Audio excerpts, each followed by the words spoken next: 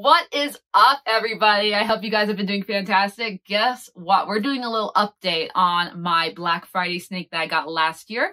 If you've looked at my previous video, you'll see that I did an unboxing video for a Lipstick Sunglow Boa Imperator. And guess what? It's been 2 months. It's been a little bit of time. I got a little busy with the holidays, a few other things, got a little sick, yada yada, and guess what? We're finally getting to it. So I want to share him with you, and also tell you about his name, which I am so excited. I have not talked about his name at all. I've kept it a secret because I wanted to make a video about it. So here we go. Today's the day. I cannot wait.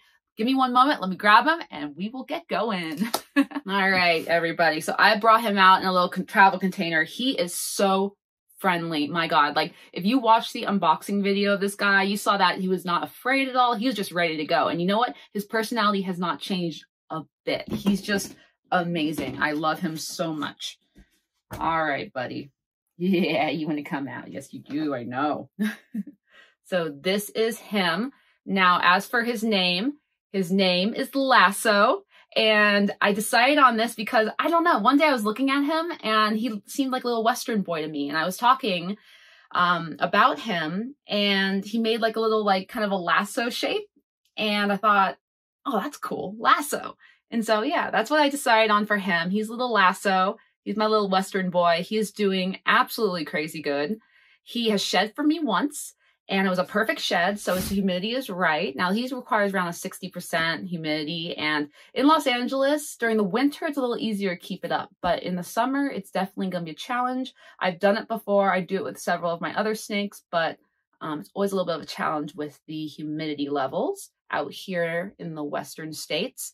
But other than that, he's eating consistently. Now, there was about a week where I couldn't get feeders for him because I don't know if you're dealing with this by you, but we're having some supply issues in Los Angeles with feeders and shipping issues and all that. So I wasn't able to get any. And he dealt with it like a champ. Never was angry. He kept looking in his cage, looking all over for him, like, where's my rat? Like, lady, get together. So, but we're all good now. I got extra for him. He's on small mice right now. So he probably will stay that way, I'd say, for another few months. I could bump him up, but I'm kind of more in the philosophy of having a snake eat smaller and more frequently than eating a larger feeder and eating less frequently. I just think it's better for them, better for their digestion, and better for their health overall. It's just too taxing on their systems. You know, think if we ate a huge meal and then we only ate like maybe once a day, that's tough on our bodies, right? And I just like to live by that philosophy.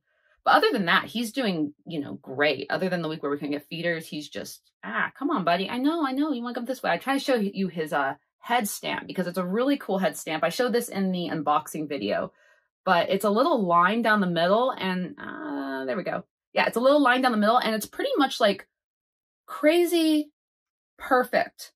I mean, it's pretty incredible. It's pretty much exactly spot on, you know, in terms of the way it's placed and the sizing on either side of his head. Like, it's not, it doesn't look weird at all. It looks really neat. So he's doing great, but he's very active. He's extremely active. He does like to hide a lot. When I have him out, he just comes to life. It's amazing. He goes from like, no, I'm in my cave to just wanting to be everywhere. Oh, and by the way, it was so funny. So when I first got him and put him in his closure, for about a week there, he would not go in his hide. He just like sat on top of his hide. And I'm like, what are you doing, boy? And I wasn't sure. I guess he didn't have a hide from his breeder because I had to physically show it to him. Like, I had to like kind of force his head into the hide. And then he like looked around and like, oh man. And he like went straight in. And he's been in there ever since. He absolutely adores it.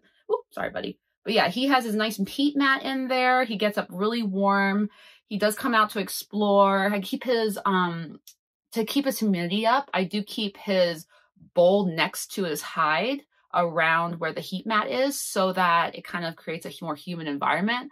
I love that over like constantly misting. Of course I mist, but not misting as frequently because it just gives a natural and, helps to where they're not in like, you know, a totally wet environment all the time.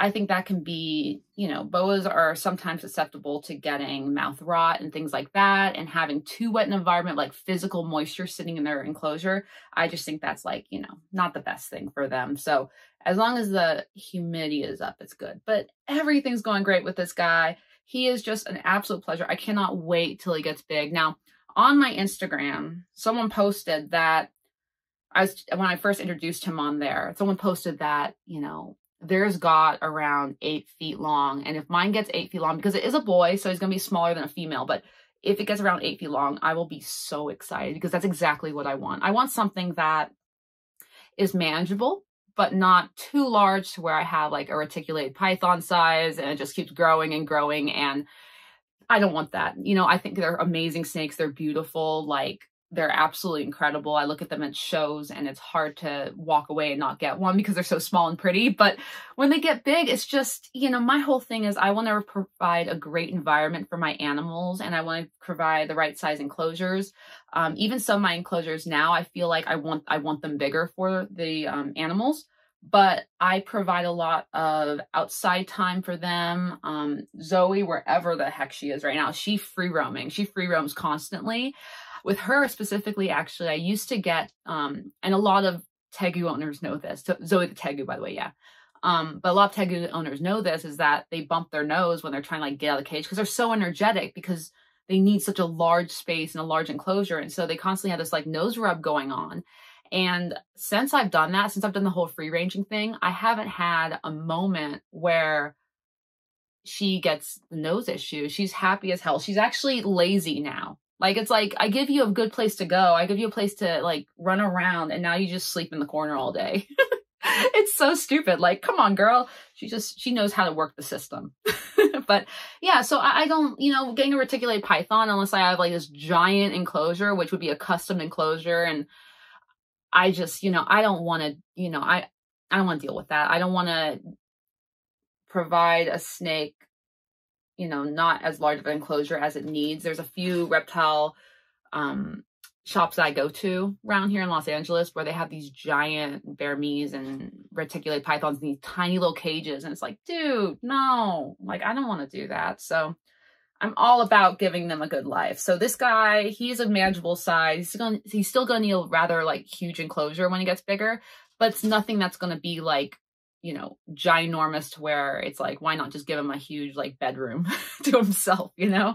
So yeah, but this is him. He's doing great. I am going to be updating you guys on his enclosure. Unfortunately, the enclosure has been a pain in my butt. I keep trying to get done, and the silicone that came with like the mushroom ledges, I guess it was the wrong silicone, because it did not stay on. It was weird. It smelled like chocolate too, and it looked like chocolate. I kept thinking, is this Nutella? Like, I don't know. I have no idea, but it wasn't the right stuff. It was something, chocolate, Nutella, something. I don't know. But, so I'm getting the right silicone for that, and I'm going to start getting those together. Right now, he has a nice layer of, he has the hide, he has the bark, like in here, and he has a stick and some fake plants and everything like that. So he's doing great. He has his bowl, everything, and it's just not as pretty as I wanted it to be. I wanted to have more ledges, more space to go high in. He likes doing that. He likes kind of looking up, so I want to give him some additional space to go higher, and that's going to be what the mushroom ledges are for. So once those are done, I'll totally do a cage tour, and I'll show you where he's living and how he's living the good life. Right, buddy? But yeah, so thank you guys for checking in on him. And yeah, and feel free to comment below. Let me know what you're thinking of him, how you like him. He is going to get a little bit more yellow, and he's going to be gorgeous. I'm so excited with how he looks. So I cannot wait to watch him grow, wait to watch him mature. And yeah, I'll be doing updates with him as he gets bigger too. Yeah. Okay. Thanks, guys. Thanks for tuning in. Follow me on Instagram if you would like to see more updates or pictures that you want to get to know me more. Also, you can message me on there, and I love helping everybody with their care questions. And yeah, so talk to you guys soon. Bye.